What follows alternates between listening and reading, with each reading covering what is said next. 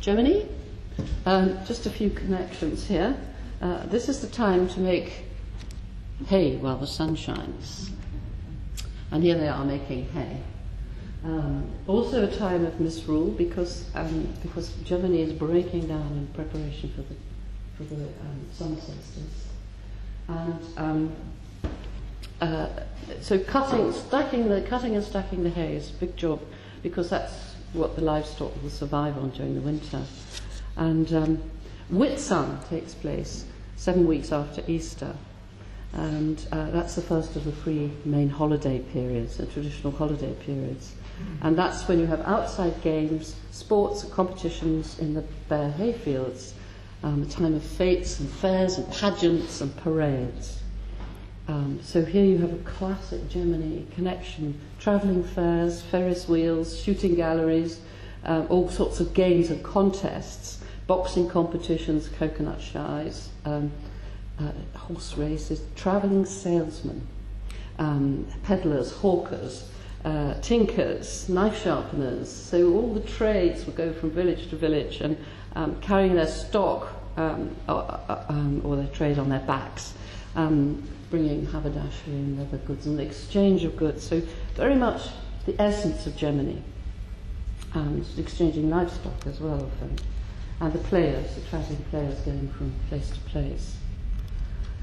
And Whitsun is also connected to the Morris dancers are dancing in honour of the goddess, the white goddess. So, and their dances were very much about a symbolic connection between the earth and the sun.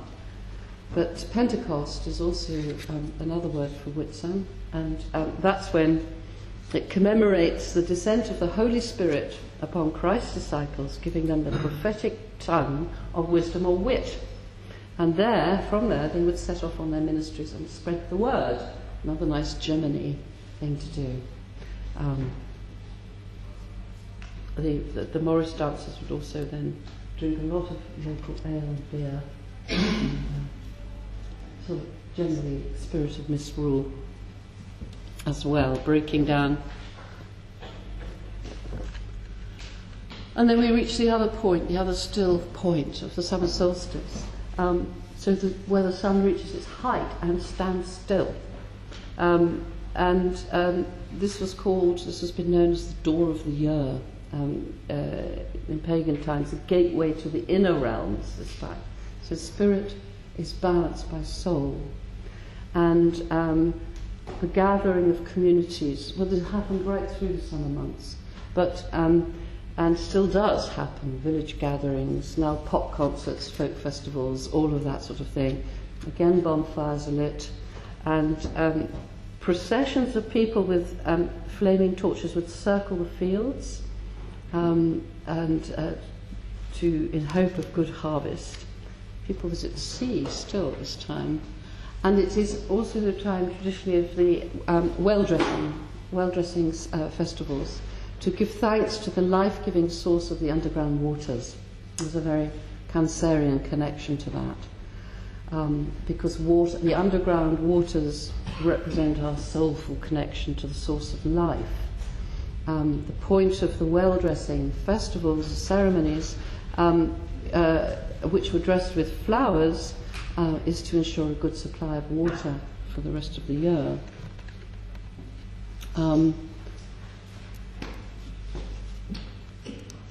Musical processions around divining rods. So again, where you're looking for water, you would cut your divining rods at this time of year. And it was a celebration of the birth of St. John the Baptist. So, and the idea of holy water, and the connection between Christ, who was born on the winter solstice, and St. John the Baptist, who was born on the summer solstice, and how he baptized Christ using his purification by water. So, and now we see water as soul, and blessing the waters, and the holy water that we find in church fonts. So water being, underground water usually being a very much significant part of this time, the recognition of it. So, and that's the labyrinth that chart, which is beautiful, but very known for chart being built on top of underground streams, which are sacred to the goddess. So I think that says something about Cancer. Leo, we're nearly there. So, right, dog days. The dog days are we going into fixed fire, and into the dog days of summer, and which last variously, but generally pretty well running right through the sign of Leo, and very sultry, and the Leo temperament is just take it easy, and this is the time when offices shut, people go on holidays. It's called the silly season. It's just absolutely better not to fight it.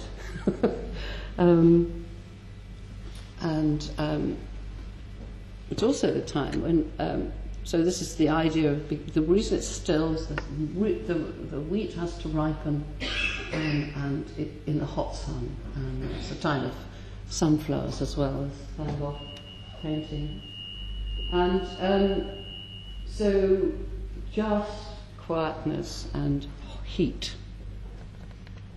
But also, in my neck of the woods, this is a couple of crop circles from last year. They appear in wheat fields.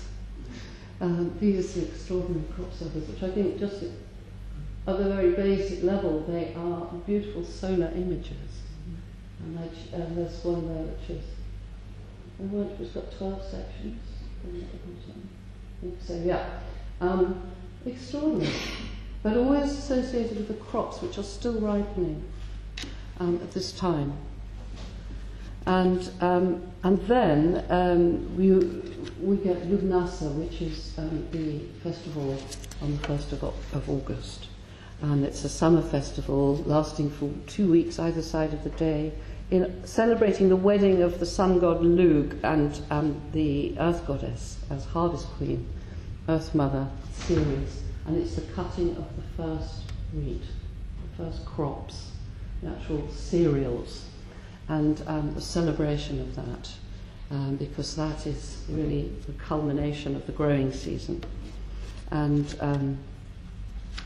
many plays around the death of the summer lord. These are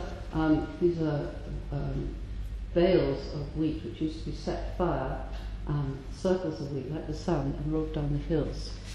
That is part of Lugnasa. Again, circle dancing, festival, reflecting the movement of the sun, and it was called Lammerstide in Christianity, which is the first loaf. So baking the first loaf